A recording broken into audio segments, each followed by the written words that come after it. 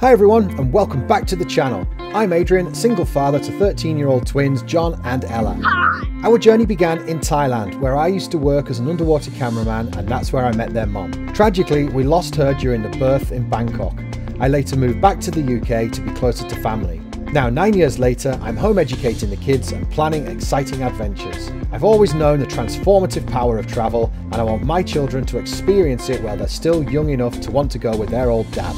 We converted my trusty work van into a cosy camper van to embark on incredible journeys. Our future plan is to upgrade to a bigger van and make a more permanent home in Europe. Join us on our journey as we explore the world, learn and grow together.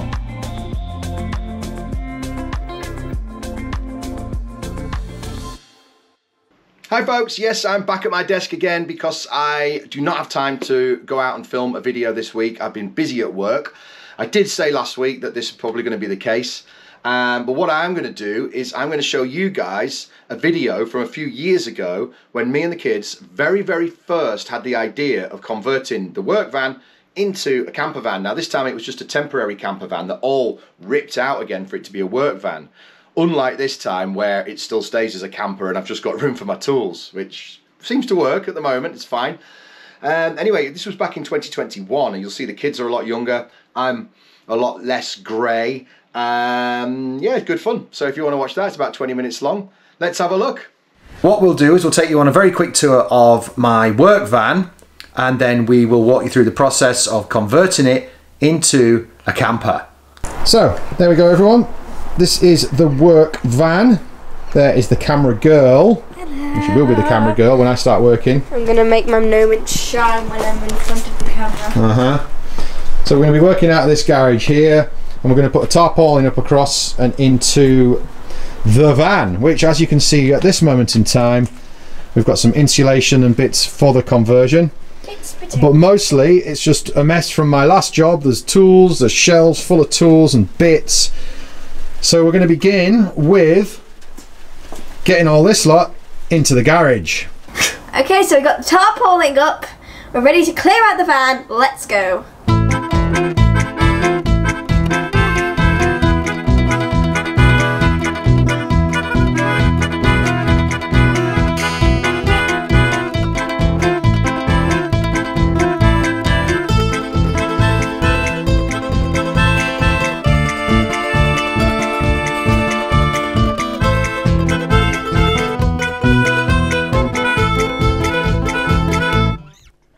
Okay, done.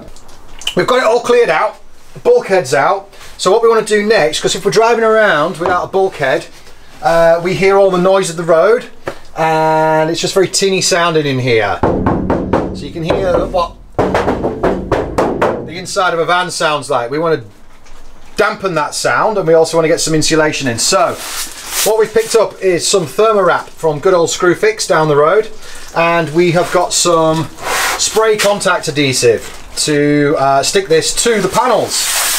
Now you can buy this sort of bubble foil with its own adhesive backing already. It's just a lot more expensive, and I wanted some today. I didn't want to have to wait for postage, so Screwfix will do. So we're going to get the kids on with cleaning all these panels down so it's ready to stick to, and I'm going to start looking at the electrics, which I've never done in a van before. So fingers crossed we get it figured out. So what I've got here is a leisure battery that I picked up for about 40 quid second hand. It's only been used a few times. The guy who had it previously didn't get much use out of it. It's fairly new. I'm going to be wiring this up to the main van battery via this switch. Like I say, I'm new to this, so this is the first time I've ever done this. But what happens is I wire from the main battery through this switch to this battery, and this switch detects when the voltage is high enough from the main engine and the main battery is charged enough. It then feeds charge across to this battery. So we're not sucking anything from the main battery, because that will be a nightmare if we come to start the van one morning and the battery's flat. Good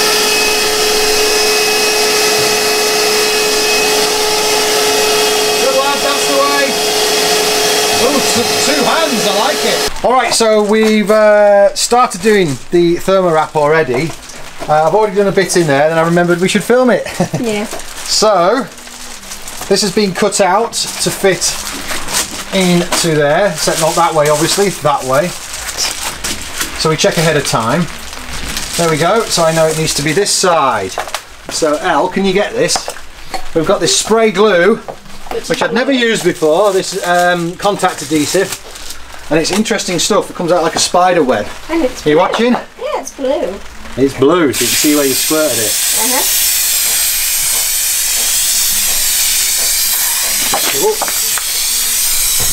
There we go, and then straight up on here as well, because it's a contact adhesive, so you need it on both surfaces. To make it stick better. That's right. Be careful, John. It's Crazy stuff. There we go.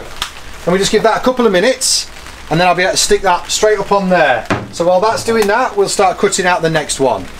So we are cutting out the thermo wrap here, and what I've been doing is I'm using these the original ply lining panels for some of the parts. Makes it a damn sight easier. I can just pop that there and literally just get my Stanley knife.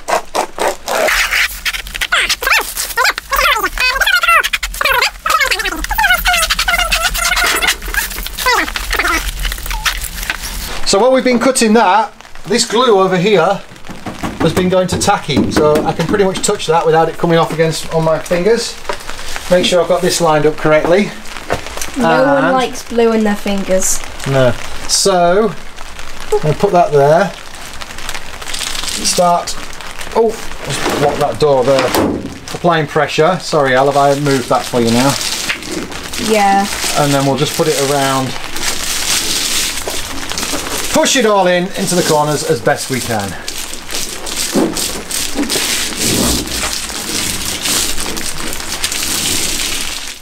Okay, so we're on day 2 of the build. We stopped filming yesterday evening because it started raining badly and we cut it short. So if you want to come and have a look at where we're at, I will show you what we managed to do yesterday afternoon was start to get this insulation on the walls, if you can see. And it's really dampened the sound. I've been for a drive this morning already and it's really dampened the sound in here.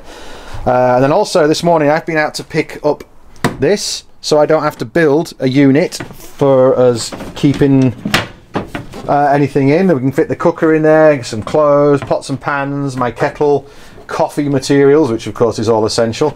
So that was a beauty. That was 15 quid second hand, so you can't go wrong. It saves me spending a day building something.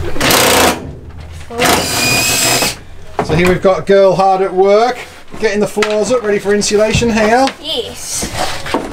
Go on, look at you. Wow, you've got a technique there. Yes. You busy? Is he busy there? Yeah. Yeah. That is a folding mattress that we've just acquired off my next door neighbour. Which is awesome. Which is amazing because it's the last thing I'm looking for. We just asked her if she could feed the cat while we're away. And she mentioned she had that, so that's my bed sorted. Ella and John have been taking the screws out of the wooden floor here. And what we're going to do next is we're going to get this insulation down. There's a lot of companies out there who makes purpose-made sound dampening insulation for the floors of van conversions, and they're self-adhesive, thick foam, and I'm sure it's excellent stuff. But it's sort of a bit above the budget for what I want to spend on this van. Plus, I'd have to order it, and it takes a few days to get it here. So what I've actually done is I've gone down the road to Screwfix and grabbed some of this, which is the type of underlay that you'd normally use on like laminate flooring. And it's got a 20 decibel sound reduction, and it's only like a couple of mil thick. I think it's 3 mil or something like that, but you get tons of it for 20 quid. So what I thought was, well, what if we just put layer upon layer? So I think we'll get about 3 or 4 layers of this underneath the floor. It should do a very similar job, maybe not as good as the professional gear, but like I say, I have to try and stop myself from getting carried away. This is a work van, and it will be a work van again in a couple of weeks time. It doesn't need a huge amount of spending on it. We just want to get it ready and get away on holiday, don't we? Mm-hmm. Everyone enjoying lunch? Yep. Right, come on, finish your crisps. We've got to get back to it. Let's time lapse getting the insulation in and the floor back down. Cue the music.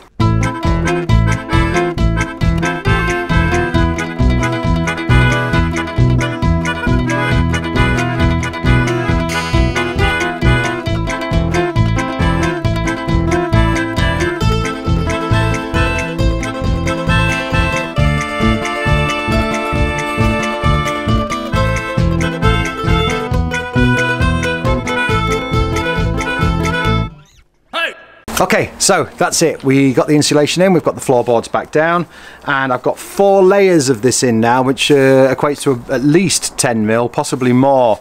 So I would like to think that's going to do a pretty good job. Yeah, so on to the next. Let's get some more insulation on the walls. In order to keep the kids interested, we had to have a dry run of the beds. Yes. So these are, or these are, I don't know, the bunk beds that we got from Go Outdoors. That was one of the bigger expenses of the project, about 100 quid for that. But it means I don't have to build beds. So I'm just going to put them up on a platform, because as you can see over there, the wheel arch is in the way. So then we'll be able to shove it over a bit more. So we have got the rest of the thermo wrap on. We've even got it inside all these pockets here now. Up on the ceiling. And it's doing its job already. I can feel how warm it is reflecting the sunlight from today. So next is more of this stuff like we put in the back doors. I am going to start feeding it in and around and in behind here into all the cavities where it will go. So just like this. What I'm doing now is I've just been marking out here my pencil line. That's where the kids' bed is going to go to. So I'm making a platform. I'm going to start making a platform here, which will be for my bed. So I've got my wood here, I'm just starting to cut. The kids are helping by testing their bed out. How's the testing going, guys? Is it good? Yeah? Is it working? John's having his hair done. That's nice.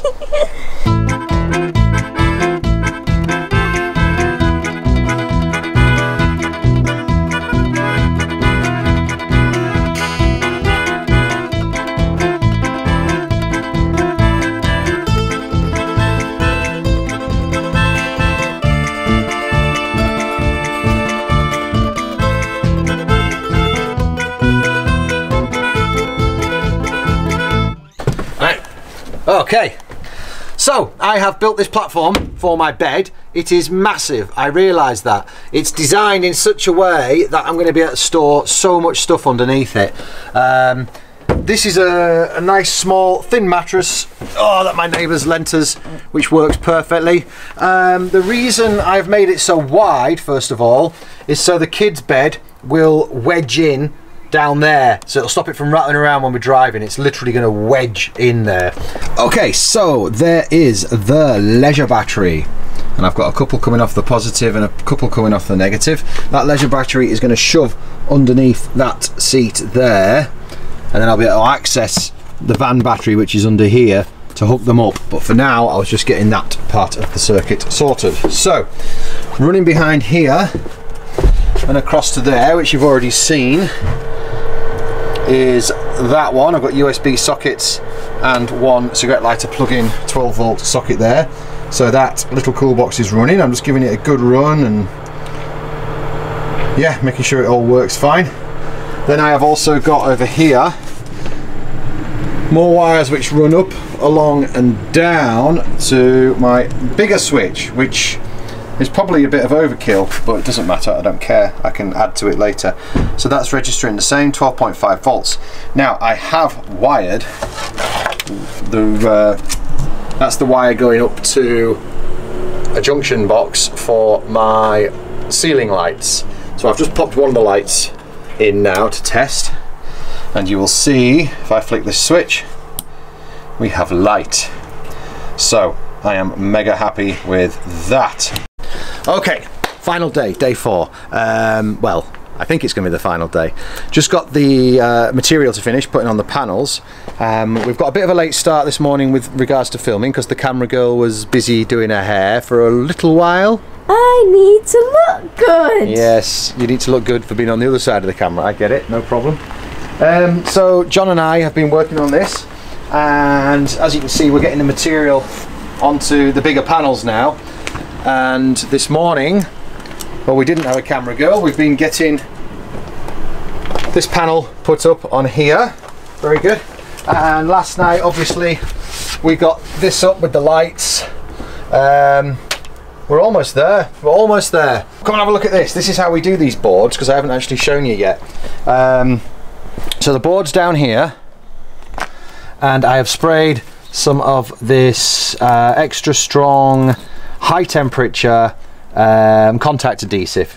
I've sprayed it on there and I've sprayed it on here, and it's just had a couple of minutes to go off a little bit till it's tacky. Yep, like that.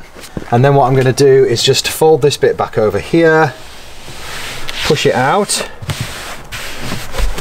move that out of the way. That was so I didn't get anything on the rest of it. Now I'm able to pull this back, and then I can stick that end.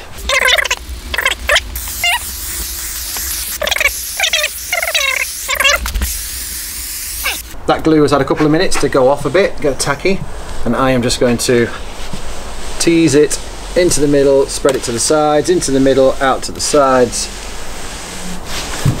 just like that. There we go. Right, if you want to come in closer, Elle. That looks that kind of looks satisfying. Then what I'm going to do is just trim off some of the excess. We only need a couple of inches ish, and then I've got to cut these like shark teeth into it so they can bend. That's right, so you can fold it around these long annoying corners that some of these panels have, like that, without it trying to stretch. So we've just got to quickly go around and do that. And then John has been helping me do this, so I am sure he could talk you through how it works. So, I'm going to be showing you how to do this. First of all, you need this stuff here. Then, you need to go on an angle and then spray. Oh.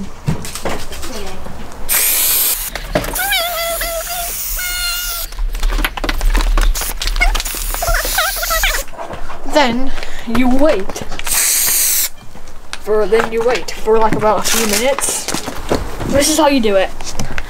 You push your thumb against this, or do this, that. Oh no, have you got one? Then you put that over like that, that, and then you just keep going until you've got a whole round hair done. Okay, so this is why the camera girl needed to spend so long doing her hair, because now she's in front of the lens. That's it, do some sweeping, good girl. It wasn't the reason. So there we have it. Panels in everywhere. This panel's in and the electrics fit there. Now, once Elle's swept that out, we are going to put this carpet down. You ready, guys? Yep.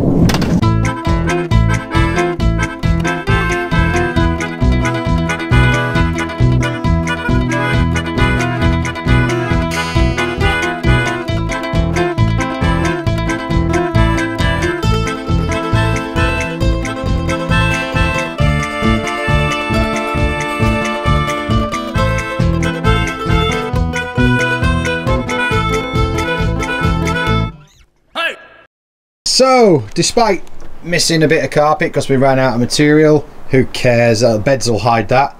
Look at this. Do do do do do do. Fantastic. Oh, what are those ugly things over there? Hey, they spoil the view. Turn the lights on. A bit. Look at this. It's hard to tell how bright they are actually in the daylight, but we came out last night to try them out and they're mega bright. Okay. It's very early on Thursday morning. We completed the van day before yesterday. I'm afraid there was a lack of enthusiasm for filming the last bit. I think everyone was burnt out and tired. But I'll give you a little tour before we set off. We're about to hit the road. We packed the van up yesterday. Yeah, so I'll give you one last little look of the finished product. So there she is in all her glory, just looking like a work van. But once we get in the back of here, there we go. Bed all ready to go. Kids' beds all ready to go. I got the platforms built under them. Bit crude, but like I said before, this is just a crude job. We have got a kitchen box. We have got clothing boxes which I can just pop out. Mine's a bit full. There we go. Clothing boxes under there. We have got the fantastic night effect disco lights for later. My cousin donated that speaker, which was fantastic. Cheers, Mike. So we've got cooker in here and washing up bowl and pots and pans. I've got loads of, oh gosh, noodles and chucky bickies and what have you down there. I put these little edges on here as well so things can't slide out when I'm driving. I've got a whole ton of pot noodles and things in there with cereal because I'll be buggered if I'm cooking on this trip because that's all I ever do is cook and clean, so I'm not doing it. I'm on holiday. Ha ha. Water supply, kids' shoes.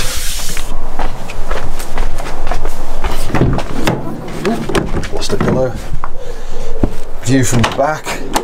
Oh, it's a bit of a mess in here. I've just been chucking things in, but I've got a toolbox there. Behind the toolbox is the portaloo there. There's some jackets and warm clothes under there, which I hope we won't need. So that's why they're shoved under there. I've got camping table and chairs. I've got my emergency roadside stuff, jump leads, wheel brace, jack. That's toilet stuff there. That needs packing away, but I'm past caring now. So that's the view from back here. Focus, there we go. That's the view from the back. And it's time to wake the kids up and chuck them in the van, and I'm going to hit the road nice and early and try and get a couple of hours under my belt before rush hour starts, and then we'll stop for breakfast while everyone else is running around and going to work. Sounds like a plan.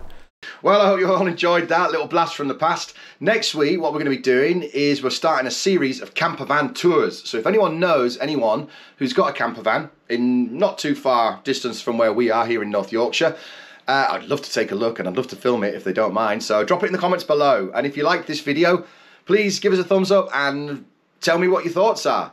See you guys, thanks, bye bye.